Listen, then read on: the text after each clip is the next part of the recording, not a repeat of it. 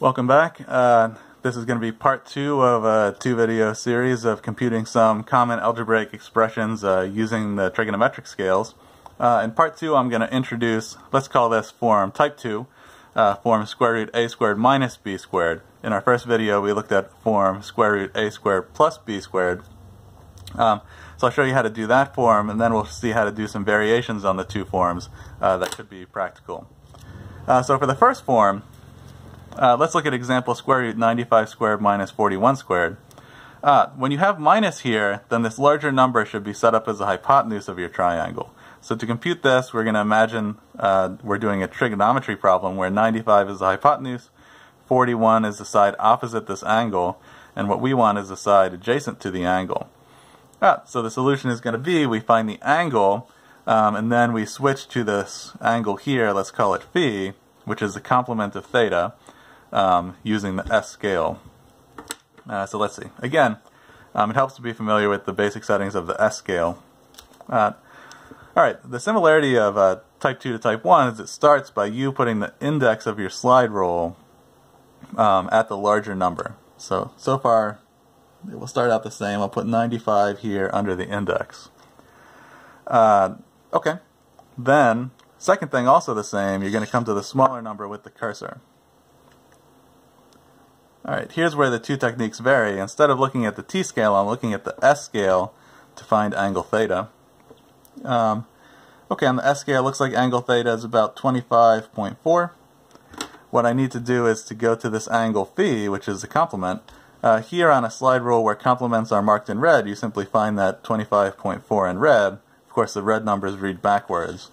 So let's see, here's 20, 25, 25.4, about there. And I read result on the D scale instead of at the index here. So on D scale I see about 85.7. Right here. This is a standard law of sines computation, but what you need to do is find the complement of that angle. If your slide rule doesn't have complements marked in red, then you need to find the complement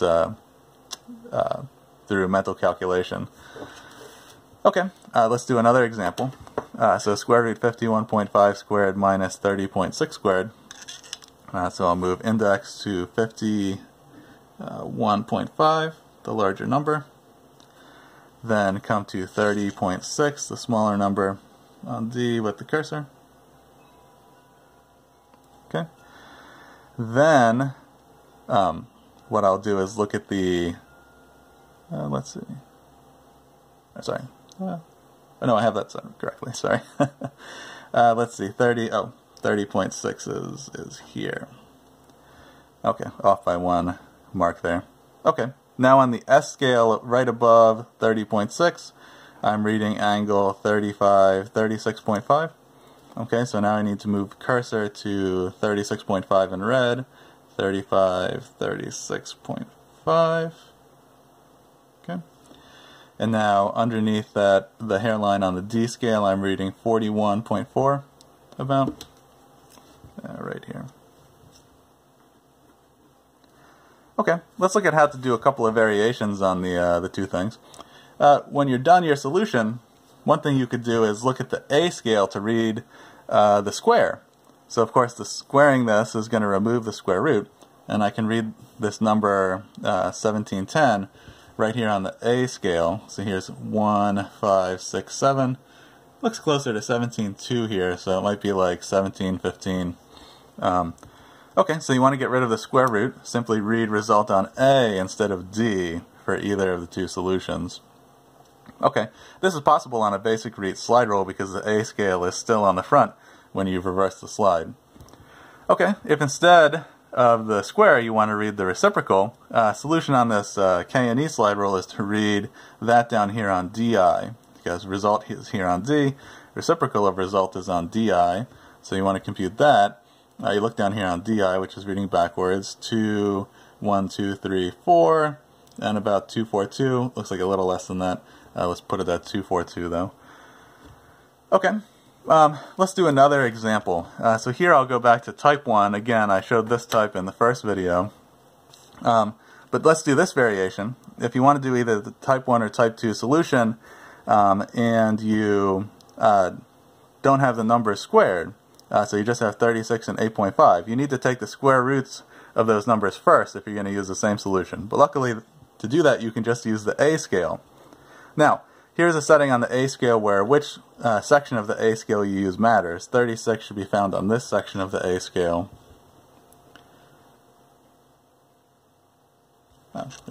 We can just do the index. Depending on your slide rule, just using the index might not be possible. You might have to align with the hairline. So there's 36 there. Now I'm going to come to 8.5, which is on the other half of the A scale. Okay, and this is a type 1 solution from the previous video, so I'm going to look at the angle on the T scale here. Looks like about 25.9, and then I'm going to move the slide so that angle is under the hairline on S, 25.9 here. Then result is reading here on D. You can see the result here, 6.68, 6.568 there on D. Okay, now you know the square of that could be read here on A, but what if you want the reciprocal of the square? So you want the reciprocal of this number, which is here on A. What could you do? Well, here is a cool thing you could do. To get a reciprocal, you could mark the hairline,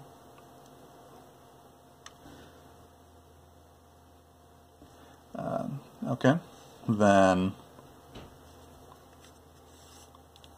pull the slide there.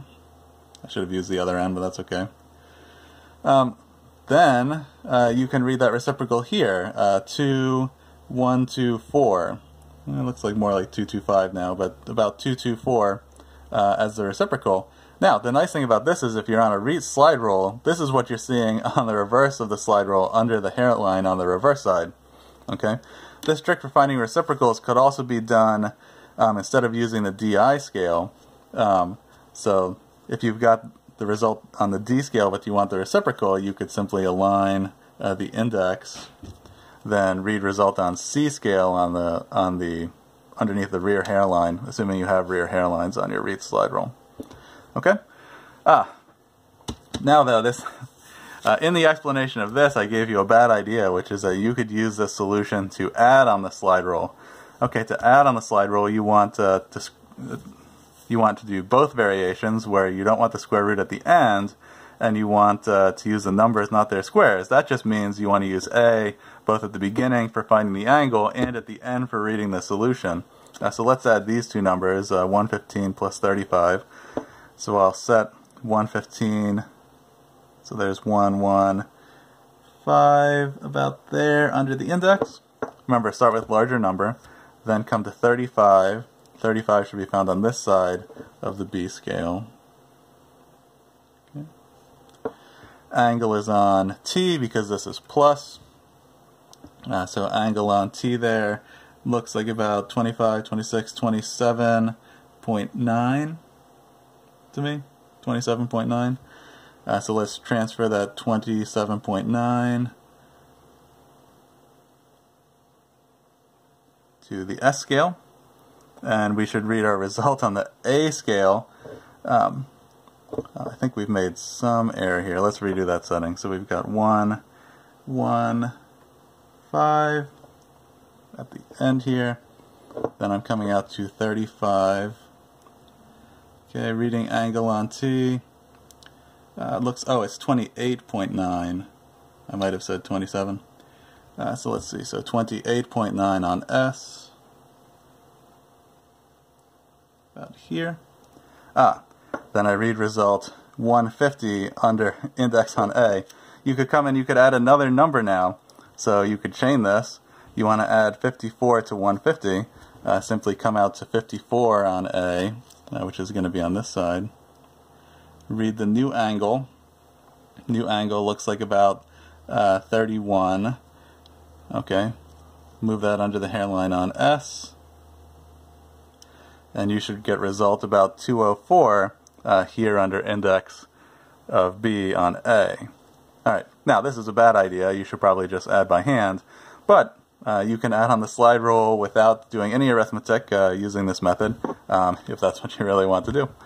Alright, hope you enjoyed this video. Have a great day.